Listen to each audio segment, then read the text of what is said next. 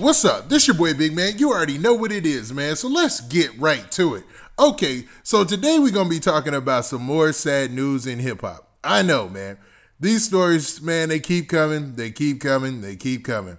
It seems like every other day, every other week, it's another rapper with his own individual story of somebody taking his life or being involved in a shooting or something of that nature, right? Man, it goes both ways. You got rappers getting locked up. You got rappers, getting taken out. And I hate to say it that harshly because I should really say their untimely demise, man. Because, out of respect for the fallen person, or no matter what their profession was, it still is a person, and he's still, his loved ones are still out there. And I have the utmost condolences and respect anytime I do one of these stories.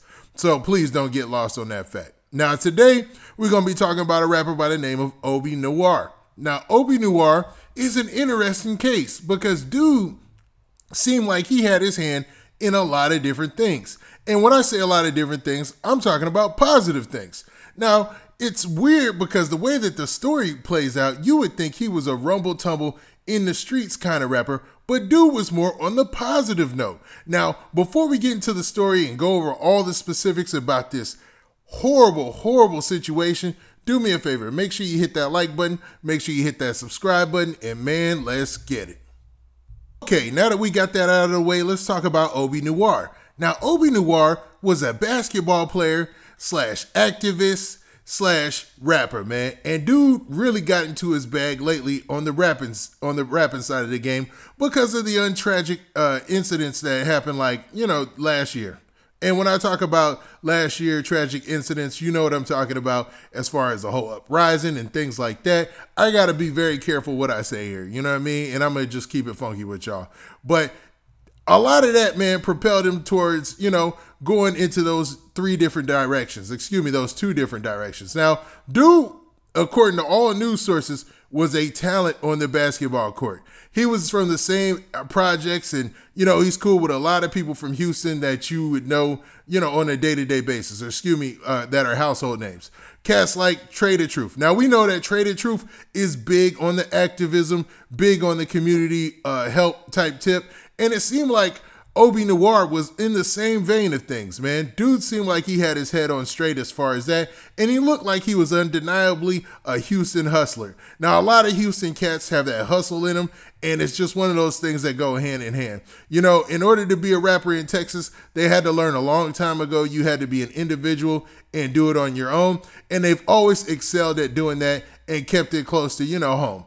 Now, dude looked like he was really in his activism bag when tragedy struck this week. Now, this is the story coming from the Houston Chronicle, and the title says this. It says, rapper and activist Obe Noir involved in fatal shooting in downtown Houston. Now, what it doesn't say is that he was the victim of the shooting, because just yesterday, and man, news travels at different speeds.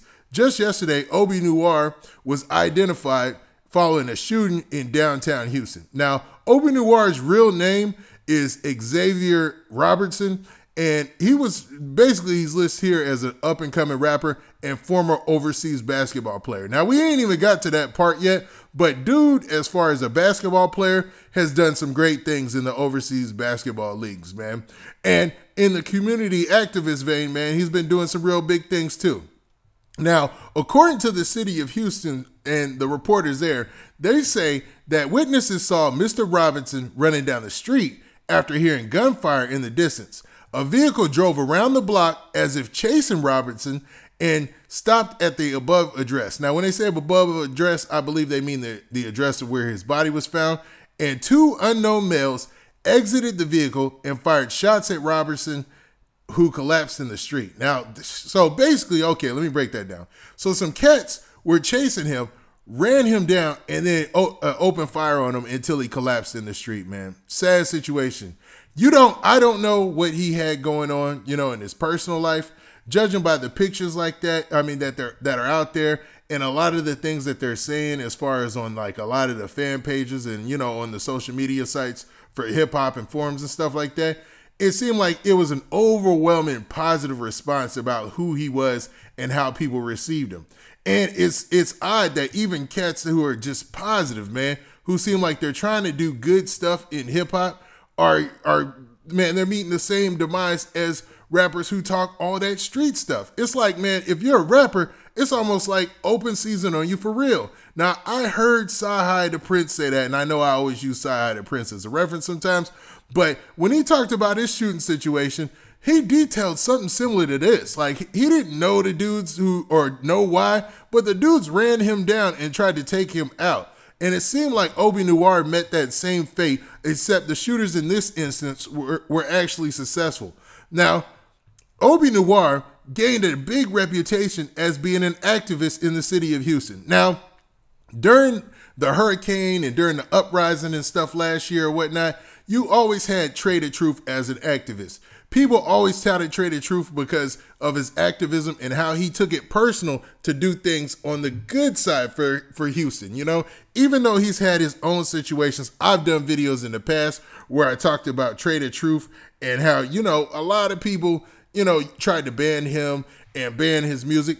But he persevered, man, and he pushed the envelope when it came to activism, and his community loved him for it, and he's been shown a lot of respect and a lot of love nationally. You know what I mean? When everything went down last year, you saw him on the news with everybody else, along with other basketball players, and Obe Noir was actually in all of those scenes, man. So this is a crazy situation, man. This, just to say the least. Now, like I said, he gained a reputation as an activist, to the extent that they even called him the East Texas, his nickname, one of his nicknames was the East Texas Nipsey Hussle. So they said that he was so big on the community activism that they compared him to the late, great Nipsey Hussle, which is nice, man. Now, Trae the Truth took to social media and, you know, expressed his sympathies and condolences for Obe Noir losing his life and basically put a post out that said this. Now, in the post, he used some colorful language, but it said this, and I'm going to post some of it right here. In this post, you can tell that Trae the Truth was really hurt in a deep place by this news, because he even posted a picture of Obe Noir, and he said this. He said, "Man, just lost my niece Lyric days ago. Now I just got the call about you, Zay. You ain't deserved the way they done you. Broken heart emoji. Rest easy, King," at Obe Noir, man. And a lot of people, you know, are liking the post. A lot of people are sending their condolences. And, you know, it's just a sad situation, man. Horrible situation, especially when you think somebody in their activist bag. You know, when I think activists, I don't always think about these extreme people who do all this wild stuff. You know, I think about people like Trae the Truth, man, who literally do what you're supposed to do as a person, as a man in your community, is make sure your community is a better place today than that you leave it a better place today than it was yesterday, man. And if dude was all on that, I wonder what led to the fact that people are running them down and gunning them down in the middle of the street, man. Come on, man. To be honest, all right. I'm so tired, man. I'm not even going, man. So let's continue. So Robinson was also a great basketball player overseas, man. He played for a Portuguese club, and I can't pronounce the name. It's like Titanes de Barranquilla. I mean, I don't know Portuguese at all, so I can't. But he was so good that he was like the MVP of the championship tournament for the team in 2018. So dude was recently on a pro basketball roster overseas. So it looks like he took a lot of that money and came back, invested in his rap game, and invested in like clothing lines. If you look at his social media, he had clothing that he was pushing, and he had a lot of things that he was invested in, man. So, I mean, it's an all-around sad situation. Now, I wasn't familiar with his music, and I wasn't familiar with him as an artist, as an activist, but I can say, you know, from the hip-hop community, man, this is a terrible situation and a horrible loss. Now, I don't know about the specifics of what went down, and I'm sure that information is going to come out later someday. But today, man, and definitely, man, for his family or anybody who's close to him, my condolences and rest in peace to Obe Noir. Now, with that, this has been your boy Big Man. Please hit that like button. Please hit that subscribe button. And, man, do me a favor. Make sure you hit that notification bell so that way you get a notification every time I drop this hot content. And we out of here. Peace.